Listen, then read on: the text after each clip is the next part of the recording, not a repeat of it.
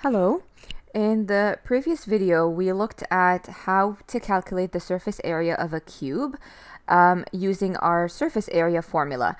And the formula that we looked at was surface area is equal to 6x squared. And we said that the x squared comes from the area of one face of our cube. So if this is x and this is x, the area is going to be x squared. And the cube has 6 faces, so we multiply this area by 6. So this is where this formula comes from. What I'm going to do in this video is I'm going to be working backwards. I'm going to give you the surface area of a cube, and I'm going to ask you to calculate the dimension or the side length of the cube. So let's start by looking at this example. The surface area of this entire cube is 3,750 square centimeters. We're asked to calculate the measure of one side of the cube. So we just want the side of, say, x. That's it. So what we're going to do is we're going to use some algebra to figure out what x is. So let me write what I know first. I know that the surface area is equal to 3,750 cubic centimeters. This equal stays where it is, the 6 stays where it is, and then I don't know what the x is. This is what I'm looking for, so I'm going to write it as is. So essentially, the formula that I'm working with is, or the equation I should say, is 3,750 is equal to 6x squared. And I'm trying to isolate or get x to be on its own.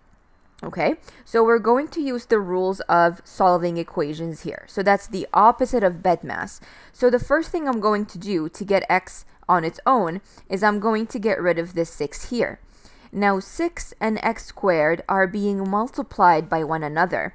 So to reverse or undo multiplication, we have to divide. So I'm going to divide on both sides of this equation, because what I do to one side, I have to do on the other side.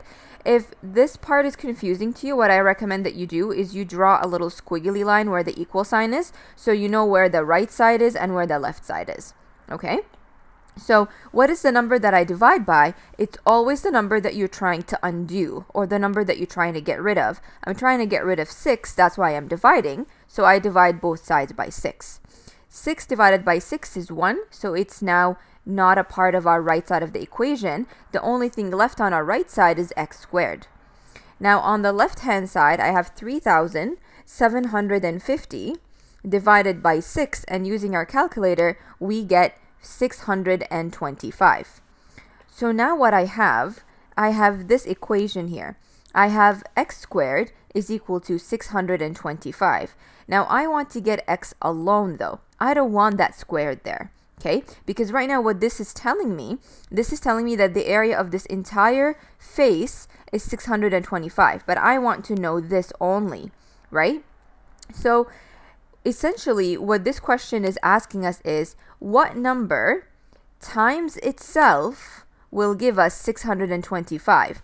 Now, of course, you can use guess and check. You can try 1, 2, 3, 4 until you get to the right number, but that's a very lengthy process. So I'm going to show you how to get rid of that squared very quickly and very efficiently. So we know that the undo or the inverse of addition is subtraction. And the inverse of subtraction is addition. Multiplication, that would be division. Division is multiplication. So what undoes a square? That would be a square root. Now we're going to look at this a little bit more deeply in Module 6. But for now, just know that the inverse or the opposite of squaring something is square rooting it. It cancels it out. Okay? So what I'm going to do on both sides of the equation here is I'm going to take the square root. The square root and the square, they now undo one another. The only thing left here is just x, and that's exactly what we wanted. Now on your calculator, you're going to find the square root symbol. If you can't find it, ask a teacher. And then you're going to type 625 and hit enter. And the answer that it gives us is 25. That means this side of the cube is 25 centimeters, not centimeters squared, just centimeters, because this is a measure of length.